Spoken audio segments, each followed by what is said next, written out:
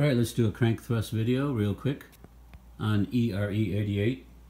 I have already torqued the crankshaft, or torqued the rear main with the crankshaft pushed one way so that the two bearing halves are flat. So this has been torqued down. You could say that you're done then, but you want to double check that the bearing halves are flat and even. So the only way to know that is to measure thrust. Is thrust the same as when you used a feeler gauge? So you push the crankshaft forward, get your zero. That's on 1 thou right there. Then you push it the other way and see what you get.